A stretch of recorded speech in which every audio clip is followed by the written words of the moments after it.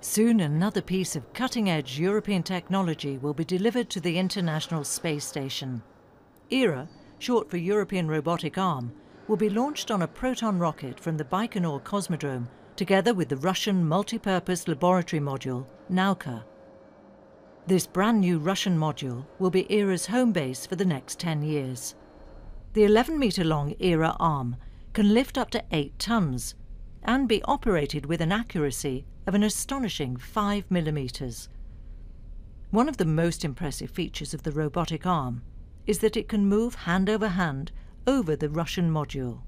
The ERA arm is completely symmetrical.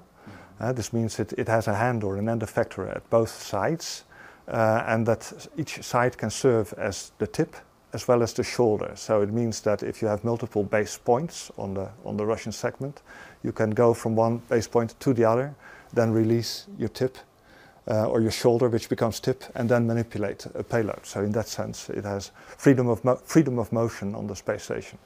With this freedom of motion and well-chosen location, ERA will be able to service the Russian segment of the space station, which is not in reach of the other 2 robotic arms already installed. ERA is fully programmable and has several modes of automation.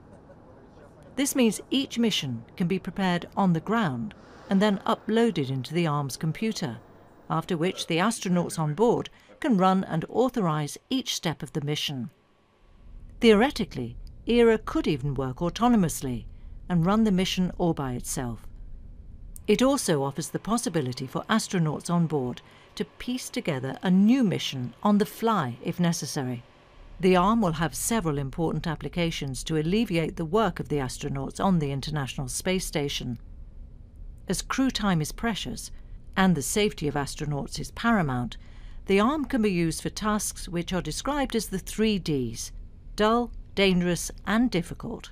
The robotic arm can be used for example, take payloads out of an airlock autonomously without the risk of an extravehicular activity, for example, and put equipment on the outside. It can be used for inspection.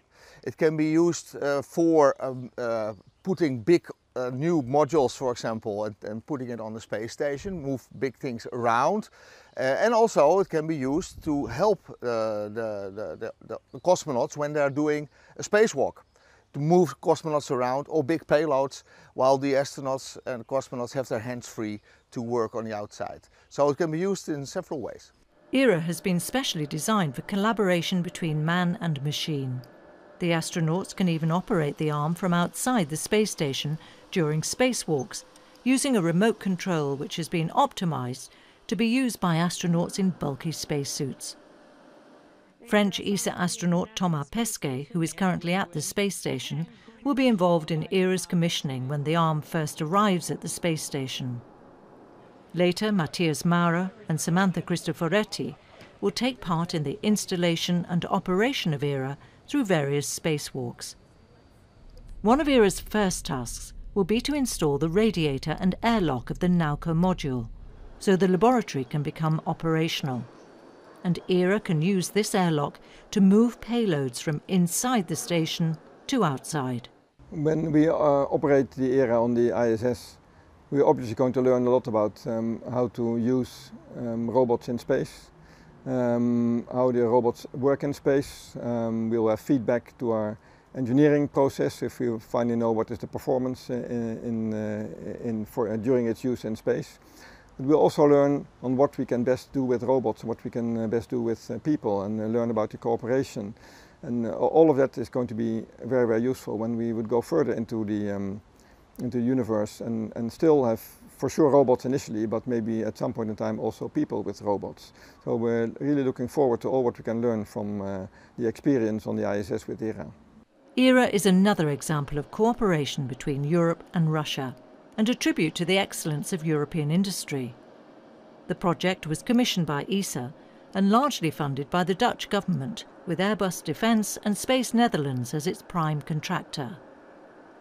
Now the European robotic arm will fly to the ISS, and with it a new era dawns for the International Space Station, already one of humankind's greatest achievements. ERA offers a look into the future of space robotics. and the cooperation between human and machine as we further explore our universe.